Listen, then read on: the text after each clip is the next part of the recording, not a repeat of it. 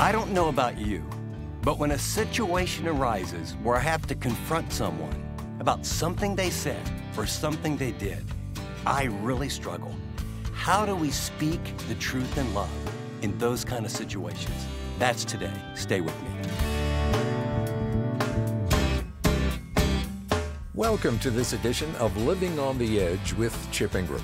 The mission of these daily programs is to intentionally disciple Christians through the Bible teaching of Chip Ingram.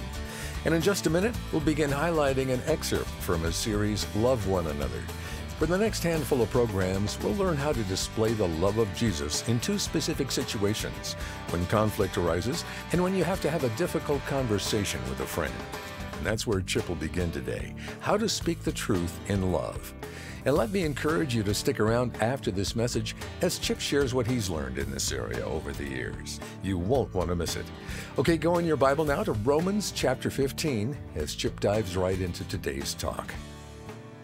The best, the deepest, and the closest friends that I have or that I have ever had have one thing in common.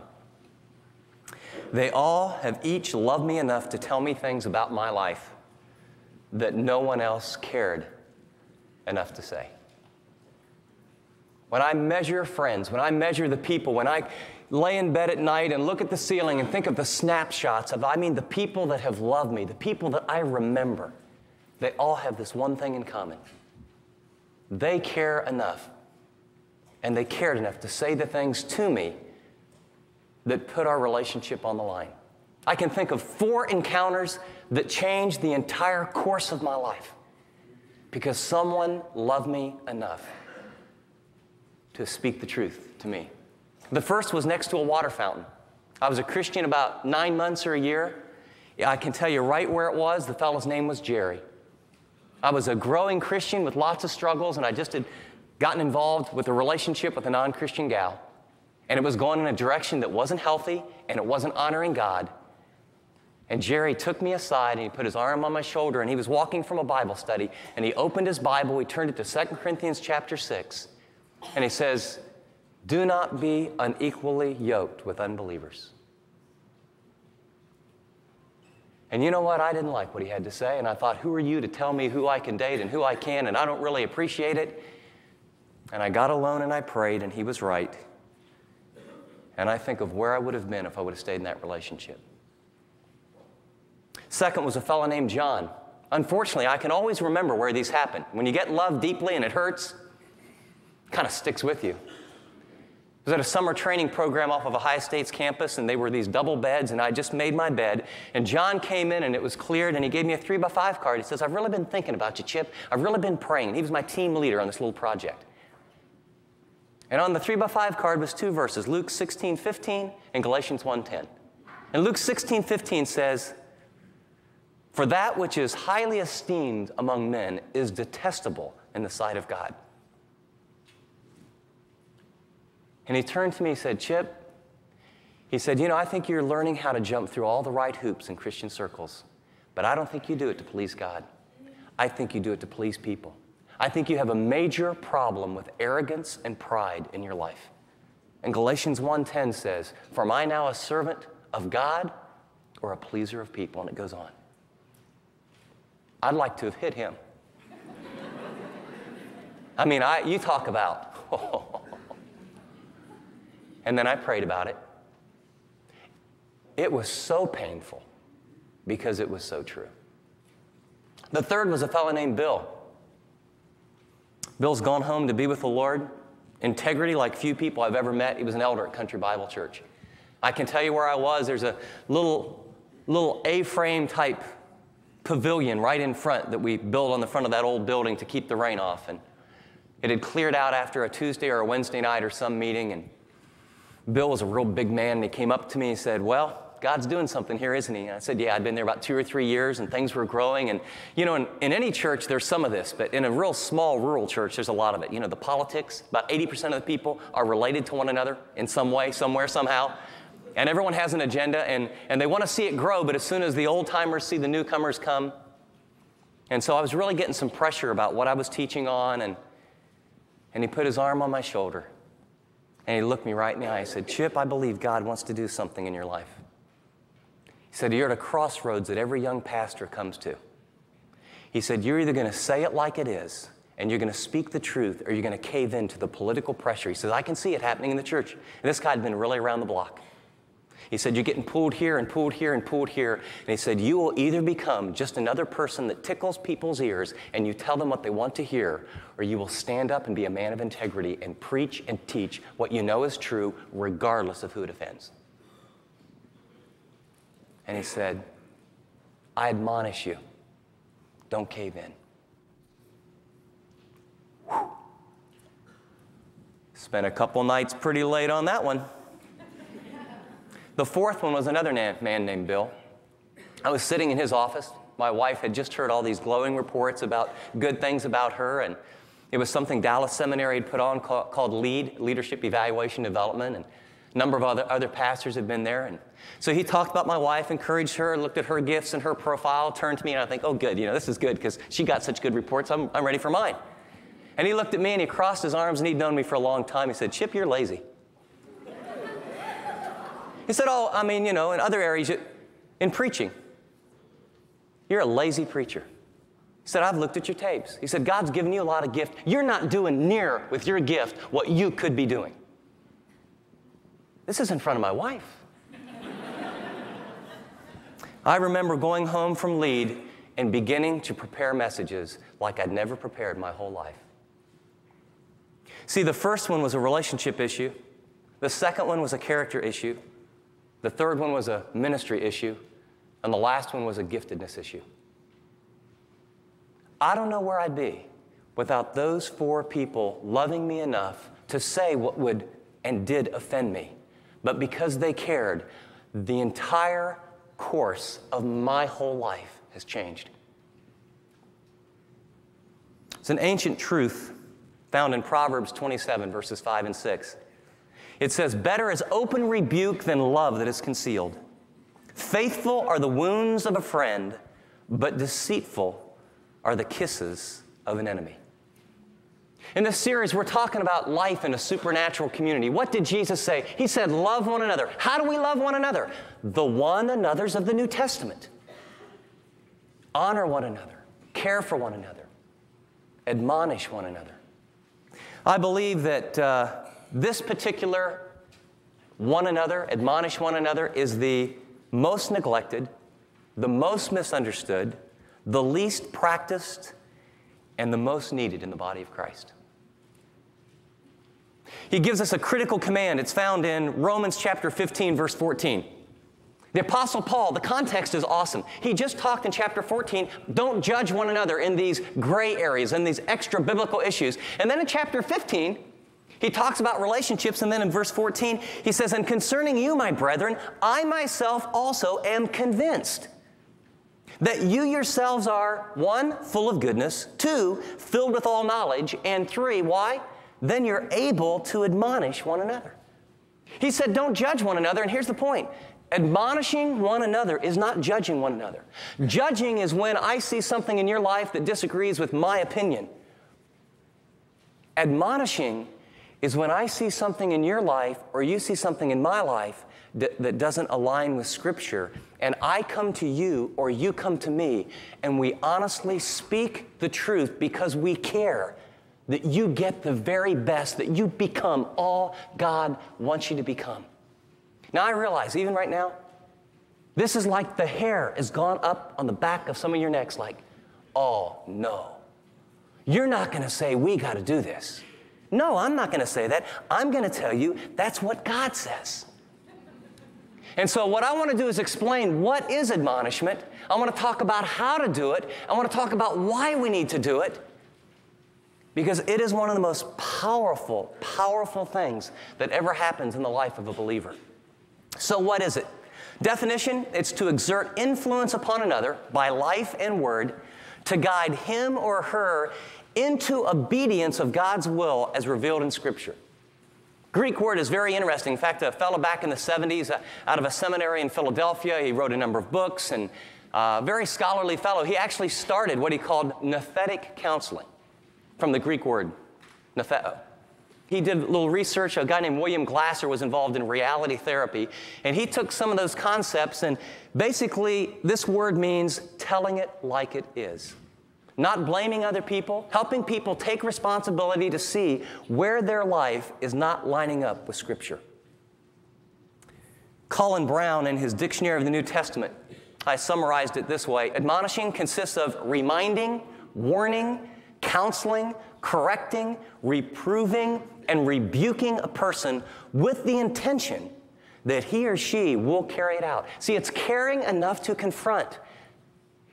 One scholar wrote, "The word does not simply refer to casual communication or normal teaching, but implies a definite and specific exhortation, correction, and warning to lead the person to specific action." See, this isn't even a, you know what, I have a little concern about this vague area in your life in this way and somehow, that's not even admonishment.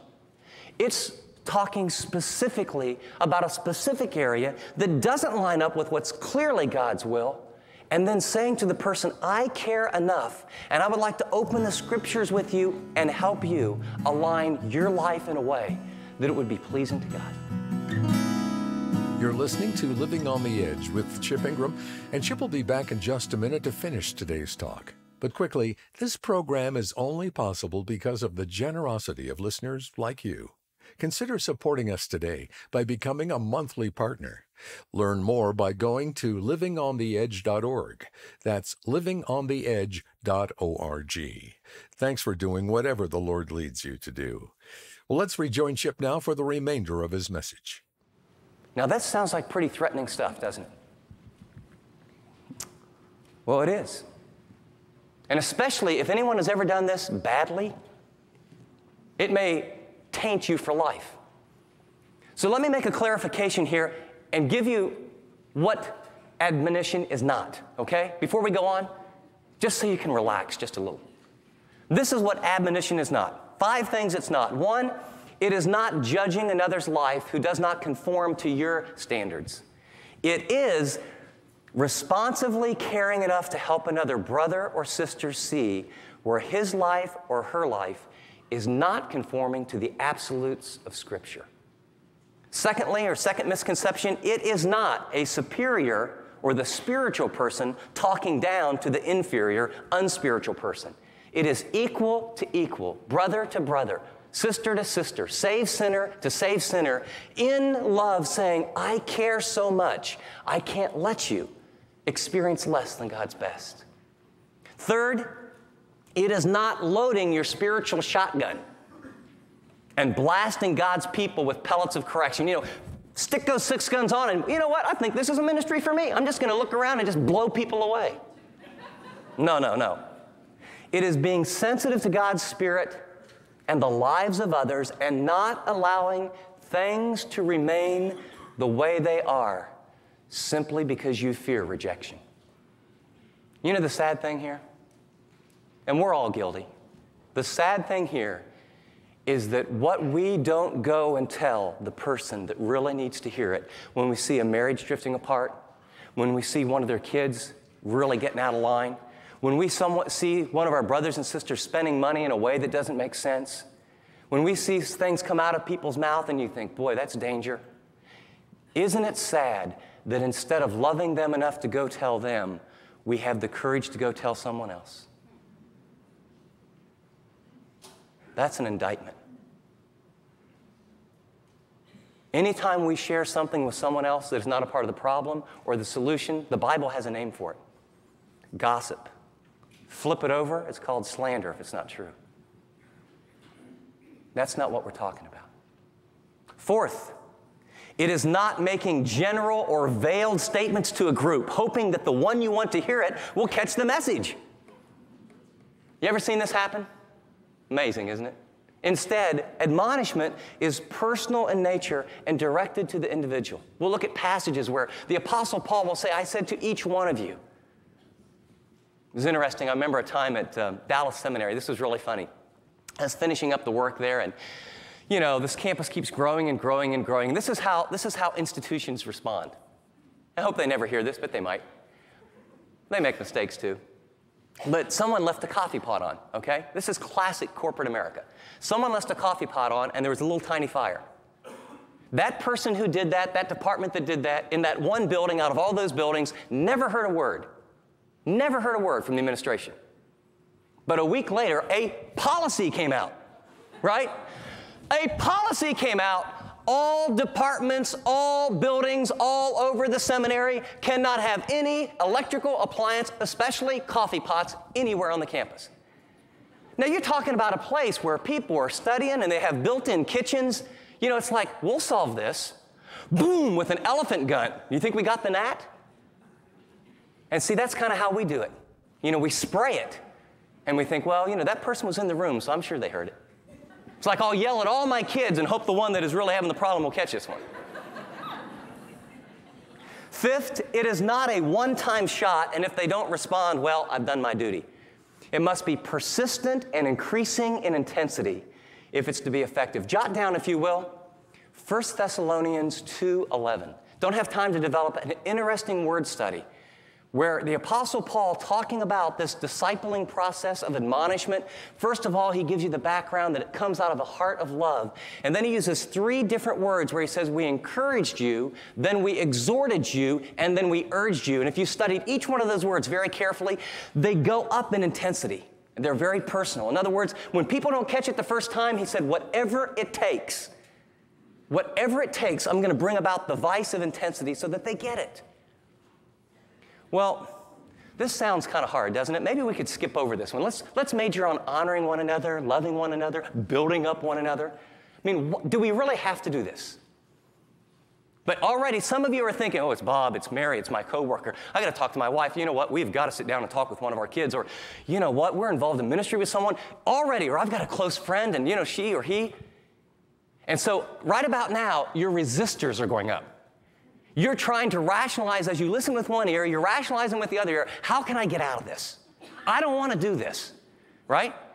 So let me give you some biblical ammunition and some rationale why it's the most loving thing you'll ever do for another person.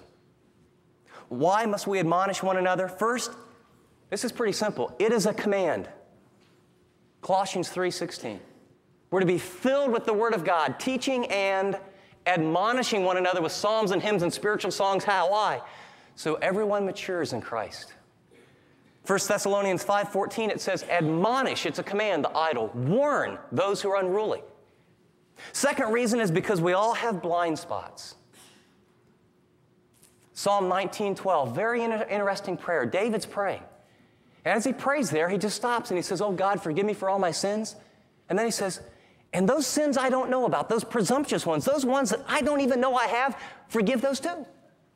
Do you realize you have those? I mean, you can sit before God, be totally open to God, and yet because of the way your psyche and your denial and your mind and all the struggles you have and I have, there are areas in your life that are not aligned at all with Scripture. They're in juxtaposition to what is true and what is right, and you don't see it. And so David prays, God, forgive me for even those. In Psalm 139, 23, and 24, he actually prays, Lord, search me and know me, test me, reveal. If there's anything in my heart that doesn't align with you, if there's any wicked way, any evil way, would you show me? Because we don't always get it. And a blind spot, I mean a blind spot. I don't mean that you're trying to resist or you're trying not to see it. I mean you can't see it. One of the pivotal points in my whole marriage, almost 20 years ago, was married less than a year. I was at Coco's. I can always remember where I was. You know what? When you get hit right here with a bullet between the eyes, no matter how loving it produces in the long term, it hurts in the short term. And I'm working full time and going to school full time, and we just have Eric and Jason. They're both about 7. And I'm thinking, you know, I'm really busting it, and I'm really going to treat the family. Coco's back then, for 99 cents, kids could eat a whole meal. You know, 2 eggs, bacon, and that's all we could afford. So they could do that, and we could split a sandwich for under $10, get out of the place. And I mean, that's about as much we could ever afford to go out to eat. And so I'm thinking, I'm really a pretty neat guy.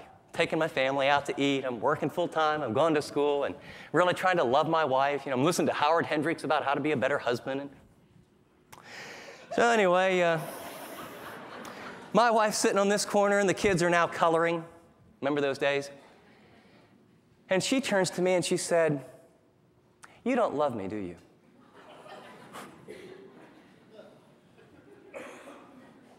Excuse me, honey, my hearing aid must be off or something, and I don't wear one. What?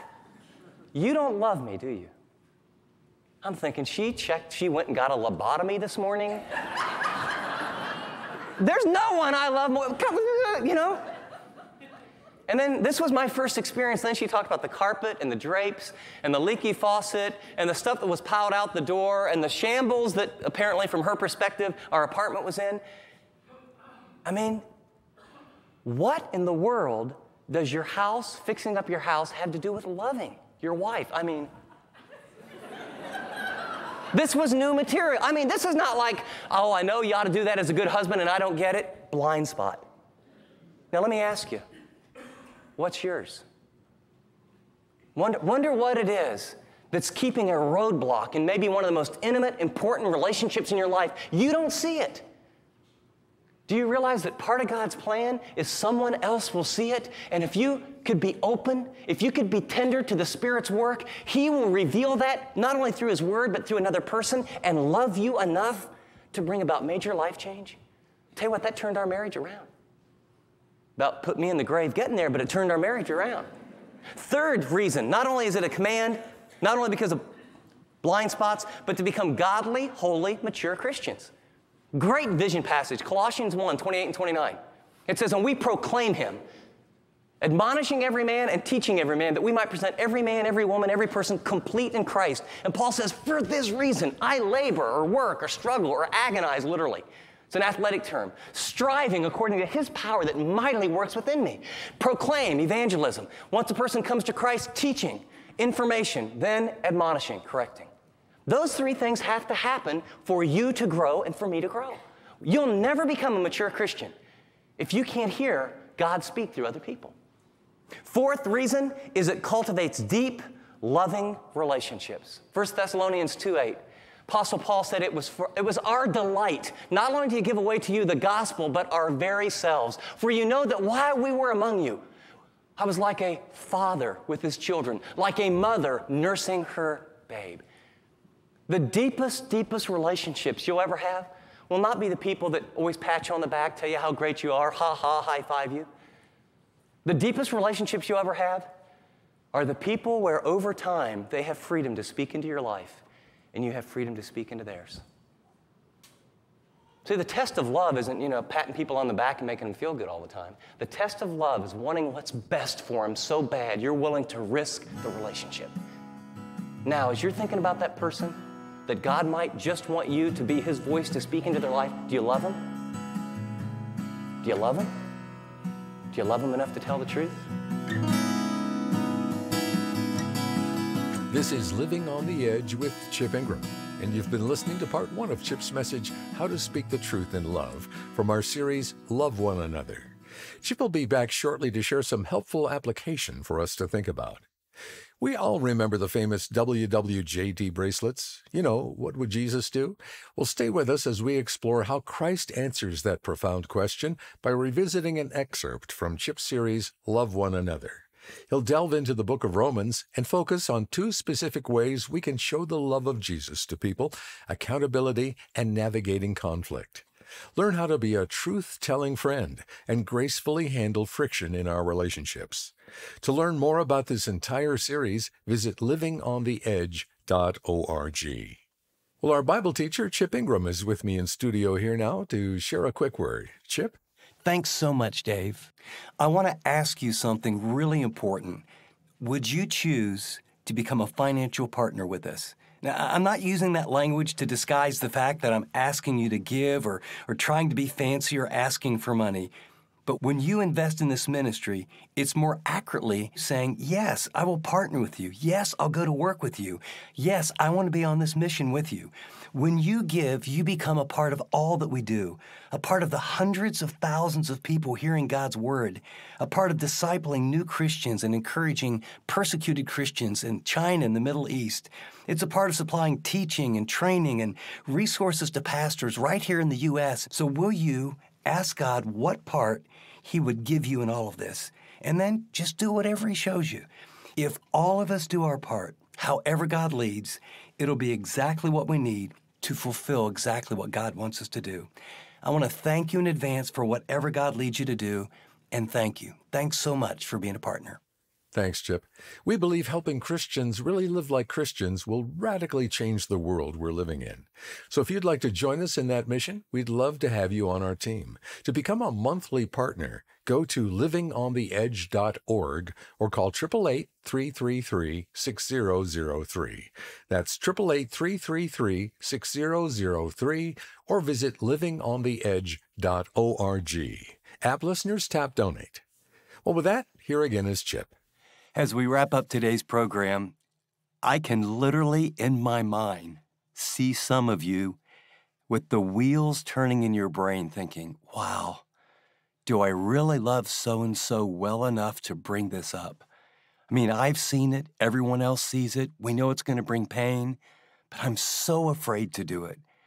Could I remind you that the writer of the Proverbs tells us that better are the wounds of a friend than the kisses of an enemy. Yes, tough love is hard, and yes, you do put the relationship at risk. Can I be honest with you?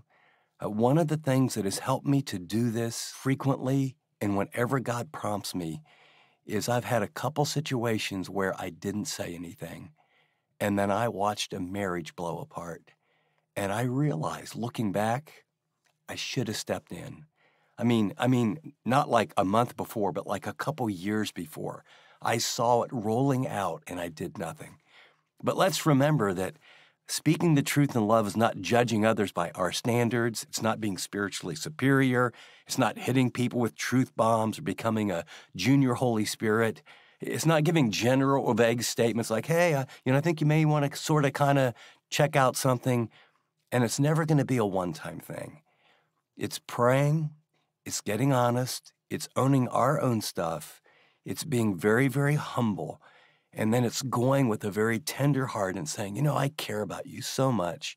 Would you give me permission to share a couple things that I see in your life? Maybe I'm not right, but I see in your life, and I think some bad things are going to happen if you don't address them. Would you give me permission to share that with you? And sometimes they won't. But my experience is when you go with that kind of attitude, the Lord will open the door, and you can actually save people from just tremendous pain and sometimes a whole life that's destructed. Now, let me ask you, who do you need to talk to? When are you going to do it? And then I want you to set it up today. Let's act on this. If we will, God will work. Good challenge, Chip. And as we close, if you are in the midst of a painful season of life right now, we'd love to care for you. Call us at 888-333-6003, and a team member would be happy to pray with you. That's 888-333-6003, or if it's easier, email us at chip@livingontheedge.org. That's chip@livingontheedge.org. Well, join us next time for more from Chip's series, Love One Another. Until then, I'm Dave Drury, thanking you for listening to this edition of Living on the Edge.